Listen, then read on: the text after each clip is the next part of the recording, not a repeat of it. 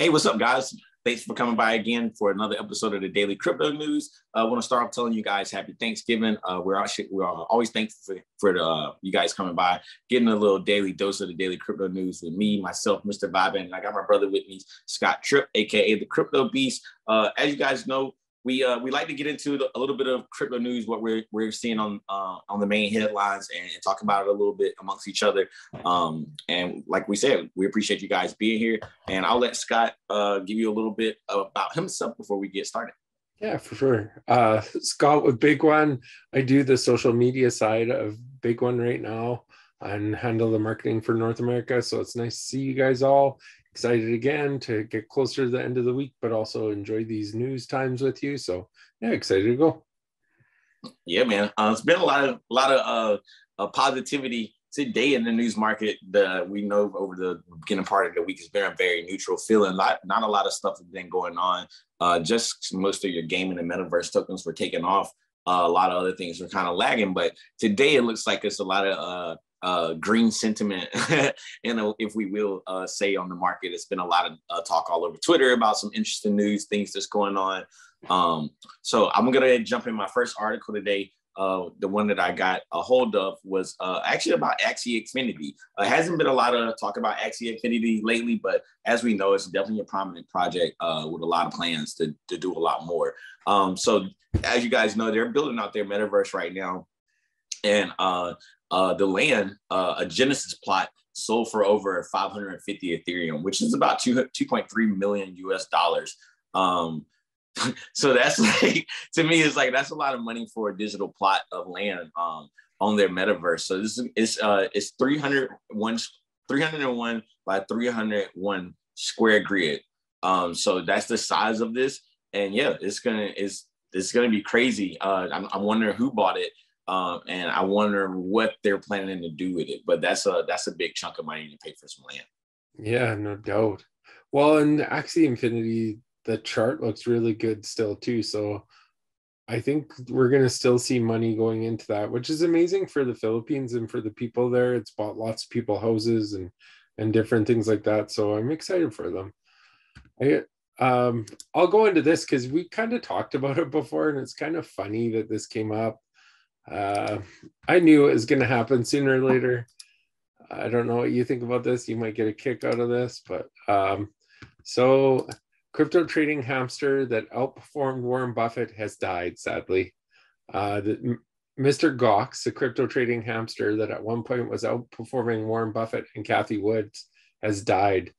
The hamster's owner, a 30-something lecturer and prototyping specialist in Germany, tweeted Wednesday that Mr. Goxx had shown no signs of serious illness apart from some kidney issues in his earlier days. After eating normal amounts of food Sunday, he suddenly refused to eat and died in his sleep on Monday.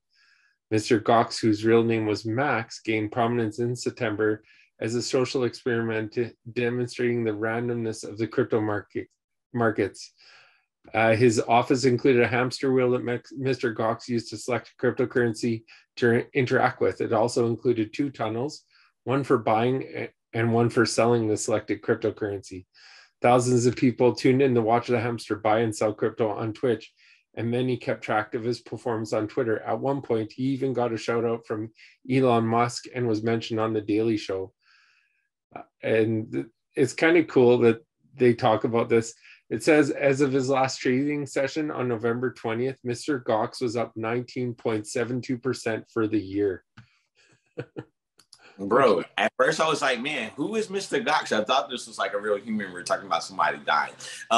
So first of all, I was about to come in with my condolences. But condolences to the hamster, man. That's crazy. I was like, that made me like instantly go over and look at the hamster coin chart just to see if it had died as well. But it still looks like it's going okay. Just doing a little bit of consolidating.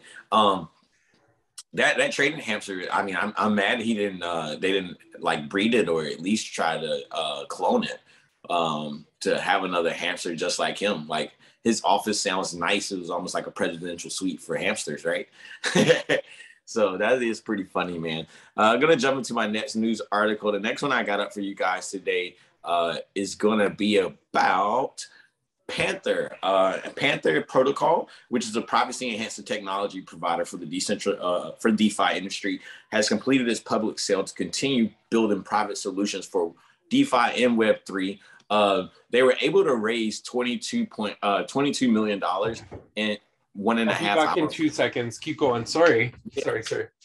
So they were able to raise 22 million in the 1.5 hour public sale. So that was going to be that was, I think they locked up. They locked up 5% of the supply, and 15% was sold in seed and pre-seed private funding. So it looks like they left about 85% there to be sold out, but it sold out in minutes. And it was some people complaining about not being able to buy it in the time. It was like one person reported buy button did not work, but everything else, when you send your details, ID, and pictures, works well through the mobile app. So where's the justice now when we wait in line, register our KYC and all the things that we have now, and still don't have a chance to buy it? So a lot of people were mad that weren't able to participate, but to the people who were able to get into the Panther protocol public sale, congratulations. But yeah, it seems like it was mixed emotions, but I think that's going to be a really strong protocol going forward. Well, and I was in there trying to get into the pre-sale, and it was sold out fast. Like, I didn't even have an opportunity to do it. And then they had a bunch of like spam bots in there, people pretending to be Panther protocol, sending you an extra white spot listing or whatever, which that was in kind Telegram. of funny. Yeah. I was like, I know this is fake, but people need to be aware of this. Like, it was horrible. Like, it was almost like an exact copy, and it would say like Panther bot or whatever, and the picture of the actual Panther protocol bot. And then it would say, we're able to hand out another thing. And it was like a bot that was just sending out a message saying that you had an extra spot. I was like, I know this is fake, but I bet you there's a lot of people that got taken advantage of. Wow. Yeah, man, you definitely got to be careful. Telegram is almost like the Wild Wild West when it comes to that stuff. Make sure, guys, if you didn't message the person first, it's pretty unlikely they're going to be reaching out to you, just to, keep it safe. I always say check in the channels and stuff. Like, when I'm talking to developers and stuff, if I get introduced to them from another person, I'll go back in that chat and say, can you give me the person's name? So I know that this is a true person, that this isn't somebody that isn't who they say they are. And it's just a simple thing to do, because there is so many fraudulent people sitting in chats, sitting in areas like that, trying to take advantage of people that don't know any better. So, yeah. And I guess my next news article now. What you got? I'm going to talk about crypto poses no big risk to economy so far, Bank of Canada official says. Cryptocurrencies like Bitcoin do not pose any significant risk to the financial system at their current level of adoption, according to Bank of Canada Deputy Governor Paul Boudry. Boudry spoke about the risk to stability of the Canadian financial system at Ontario Security Commission Dialogue 2021 on Tuesday. When asked whether cryptocurrencies are at risk, the deputy governor responded that the Bank of Canada doesn't think that crypto is developing in a way that creates a systematic type of risk for a financial system up to now. This is because cryptocurrencies are quite removed from the financial system.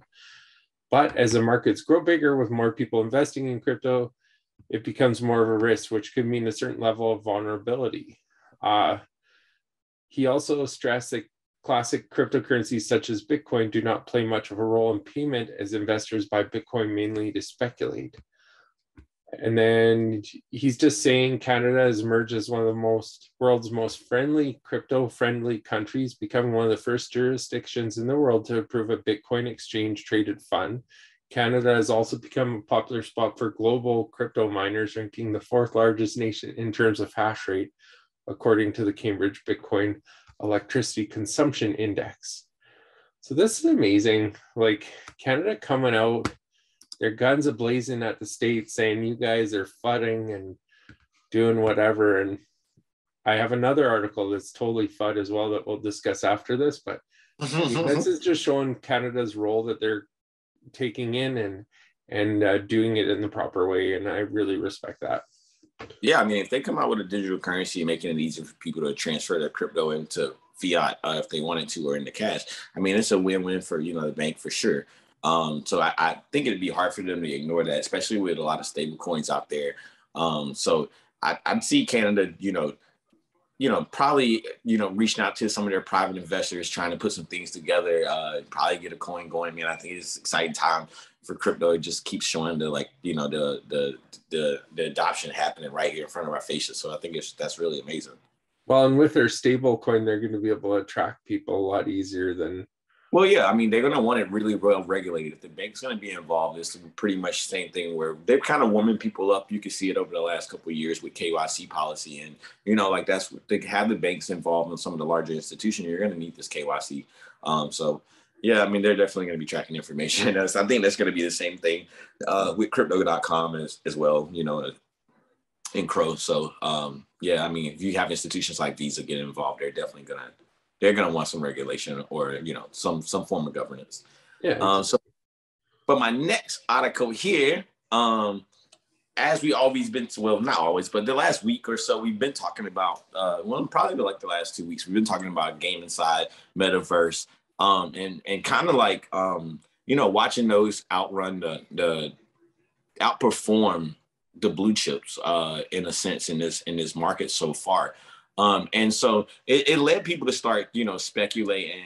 And a guy from Grayscale, or a news report from Grayscale, they're super bullish on the metaverse Web3 cloud economies. They're saying that, they think that just the gaming metaverse sector alone could reach $1 trillion. Right now, the total market cap is in the 2 to 3 trillions. But for them to think that, just gaming alone getting to a $1 trillion market cap, that's going to be super huge for, projects like, Sandbox, Meta Hero, Decentraland. I think this is going to be big news. And I mean, what if that reaches $1 trillion, Scott? How much of that market cap do you think Sandbox and Mana have when they're controlling most of it right now? That's going to be some big news. Really excited to see what happens going into, as we finish up Q4 and going to Q1 of 2022. Excited. That's all I can say. Yeah, I love the metaverse, and I think it's a way of bridging countries and cultures and everything together, and having some open discussions without having to travel and stuff. So what's funny is the metaverse wallet holders in the beginning of 2021 was 5,000 people. Now towards the latter part of the year, so we're 50,000 people who own a section in Mana or Sandbox. So that's a lot of growth. That's 100x, just a small amount of time, and just almost a year's time since then. Yeah, for sure. So here's my FUD article. Clinton regulates crypto to stop manipulation by Russia and China. Former Secretary of State Hillary Clinton has said that cryptocurrency markets need stronger regulation to protect against technological manipulation by Russia, China, and others. Clinton warns extended to technologies of all kinds, which she said state and non-state entities could use to destabilize countries and the dollar as a reserve currency of the world. So my question, man, how the F, excuse my language, like I don't want to even say the word, is this going to destabilize a country? She needs to realize that it's going to help stabilize the country. As cryptocurrency gets adopted, there is going to be more money running into the economy, helping people, and doing the exact opposite of what she's saying. China and Russia are not going to FUD a cryptocurrency. Maybe they could on a stable coin do something of some kind of manipulation. But I mean, on cryptocurrency as a whole, there's no freaking way that they're going to have that big of an impact on anything. And I mean, look at China's banned cryptocurrencies, and probably 50% of their people are still buying into it in some ways to continue their hunt on cryptocurrency. There's no way of stopping cryptocurrency. Hillary Clinton, just let us be and let us grow. That's all I gotta say. I just want to know, did she send that via email? Because we know that her emails they always get tapped into. So yeah, I'm not sure what she's talking about. I mean, you gotta understand. Well, in a respected manner for what they do. They like to keep things as uniform as possible, and I think they like this old school, fiat system where obviously they're empowered, right? So like, I mean, it's like being early to the party. They were early to the party. Now that there's a new party, she doesn't want people to leave her party to go to the new party. Well, I mean, that's the beauty of crypto, right? It's going to be a super nice party. It's going to be, more modernized party, and nobody's want to go to that tea party in a sense.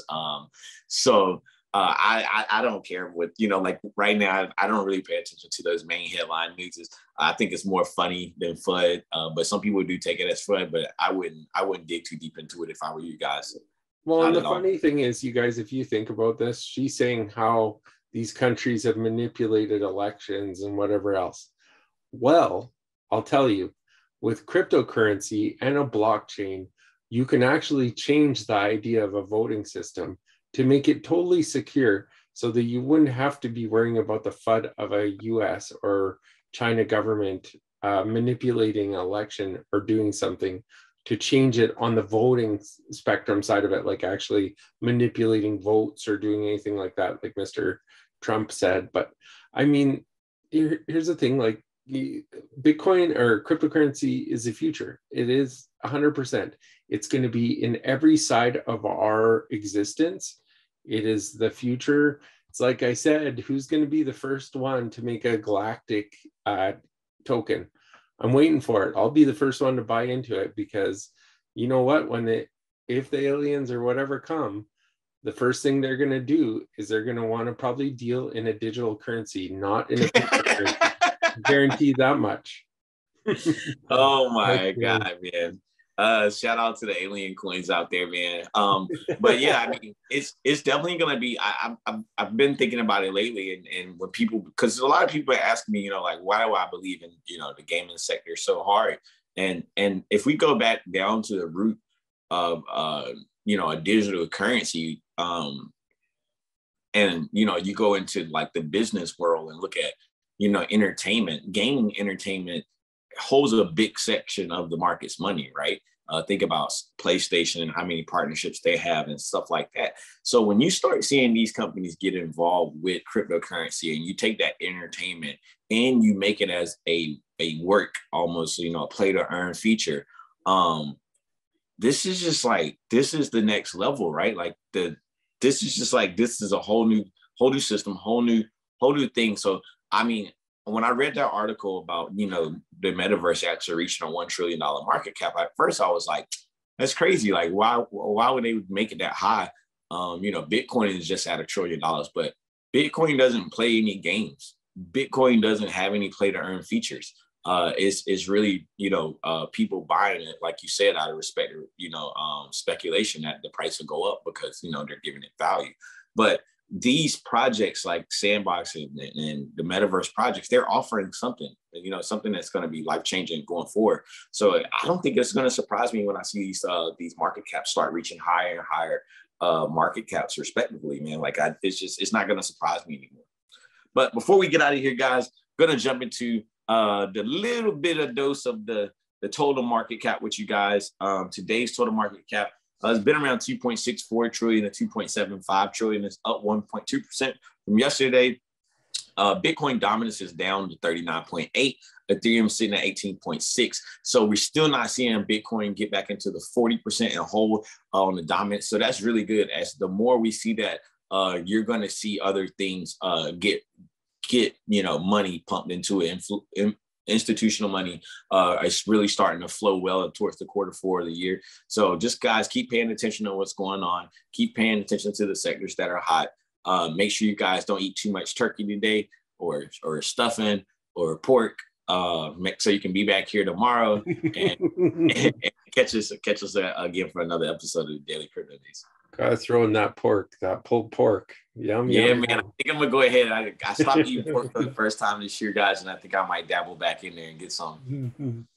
All right. Have a wonderful Thanksgiving, you guys in Canada. our Thanksgiving is over, but we're excited for you and happy that you get to celebrate and give thanks to everything that's in your life. So yeah, happy Thanksgiving, guys. Till next time, peace. Peace.